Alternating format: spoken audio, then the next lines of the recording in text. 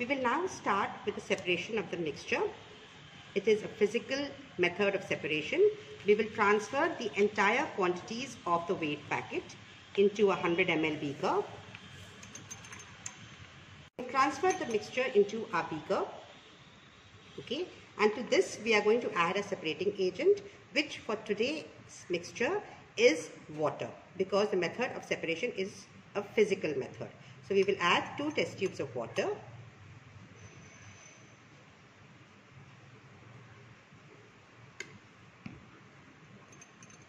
One test tube I have added. I am adding another test tube of water. And we will stir it properly for 3 to 5 minutes. That is to dissolve every crystal of acid that may be present. That is very important, that we do dissolve all of the acid, because for 2 reasons. We do not want the acid crystals to be mixed with the other component, which is the neutral component for this mixture. It will affect the yield. Okay, the acid yield would be lower and the neutral yield will be more, which would give us a wrong result.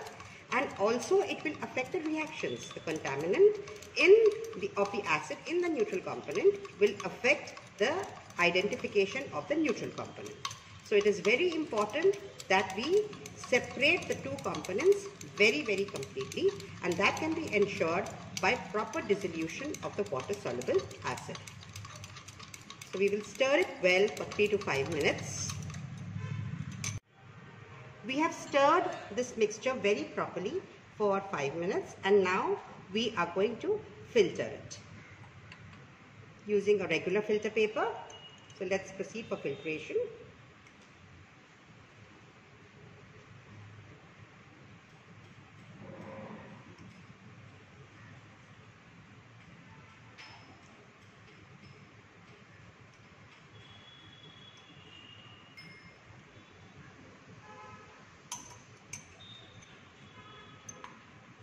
We will wash this residue with water to remove the water soluble component, and also to help transfer the rest of the residue onto the filter paper.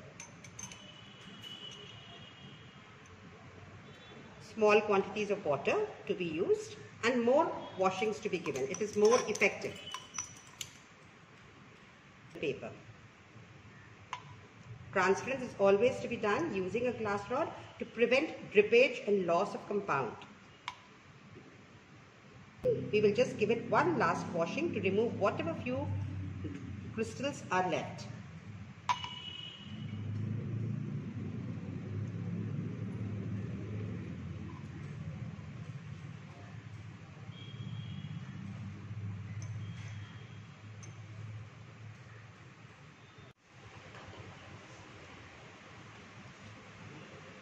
We have completed the filtration. As you can see, we have got this white residue on our filter paper, and we have got a filtrate.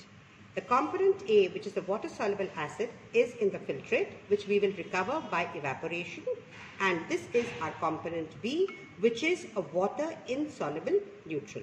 So we will proceed. We have washed this residue with water by adding water to it. We remember when we had transferred, we had washed it, and now we will proceed to dry this residue.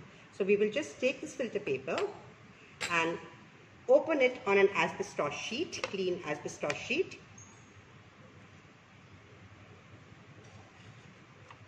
That is the residue. Okay, what we will do is we will keep it covered like this to prevent any of it flying off on drying. The other important reason is we will press dry this residue. Now press dry this residue means we will, on the covered side, we will take a fresh filter paper and press it to remove all excess water.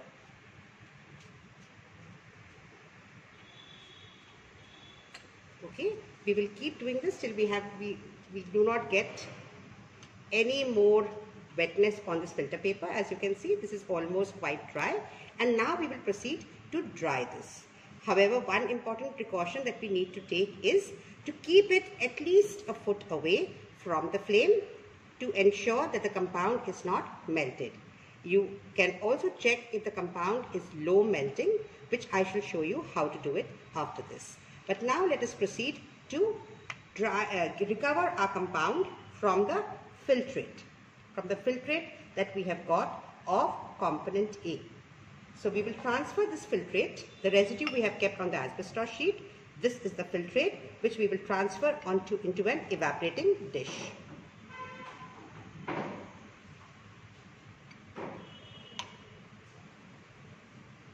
And we will proceed to dry this by evaporating it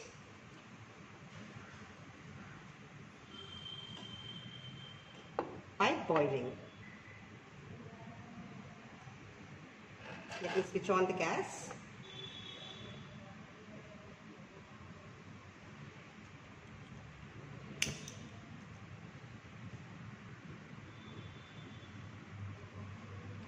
So we will boil the solution with stirring and reduce it to a viscous liquid. So we'll continue to boil this and reduce it to a viscous liquid.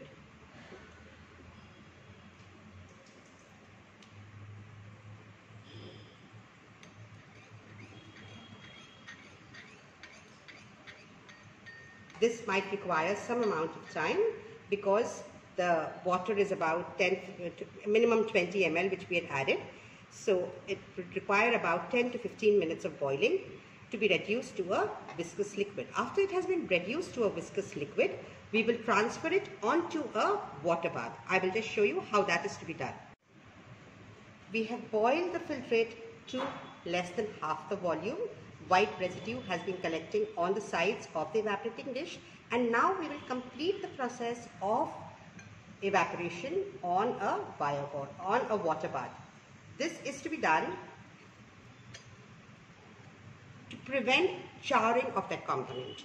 Okay, so we will continue to heat this solution till complete dryness is achieved and we can recover our water soluble component.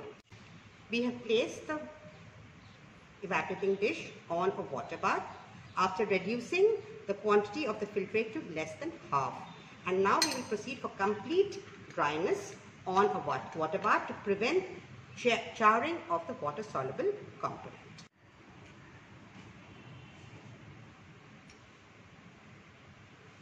We have achieved complete dryness, and as you can see, we have recovered our water soluble component, okay, by evaporating the filtrate to dryness. The last part is to be preferentially done on a water bath to prevent charring of the component. Hence, this is the water soluble acid which we have recovered from the filtrate and its component A, and this is the residue which we had got, which is our water insoluble neutral compound. For this mixture, we will be identifying our water insoluble neutral, which we shall look at in a different video, in my next video. Please do subscribe to this channel, which is Chem-Hub, for further videos on chemistry lab, separation of binary mixtures. Remember to subscribe to my channel, Dr. J's Chem-Hub.